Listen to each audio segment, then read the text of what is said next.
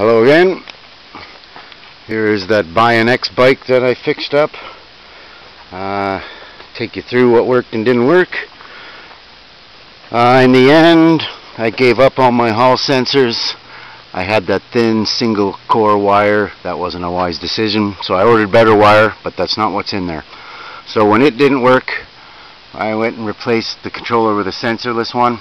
So then it doesn't matter. Screw the hall sensors. So everything else seems to function well, and this controller has an on-off feature, which is nice. I kind of like those. So it's a 25 amp controller and 13S LiPo, and it boogies. It does a little over 50 kilometers per hour. So what did I have to do to make this function?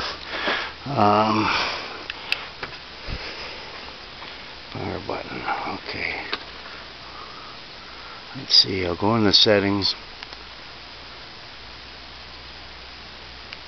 Setup. Okay. Throttle in, throttle out. This one? Okay. Throttle output, max out, down rate, up rate.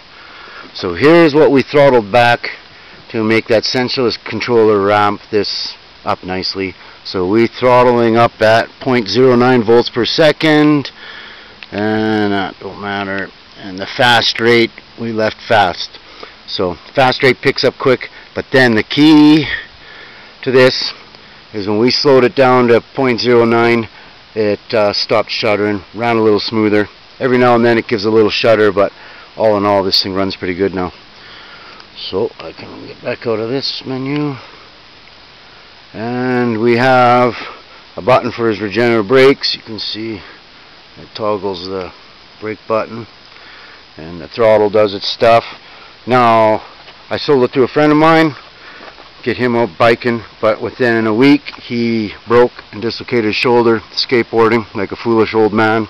So just now we transferred his shifter and his throttle and everything over to his left hand, so hopefully he doesn't break the other arm out while he's driving this when he shouldn't be driving anything.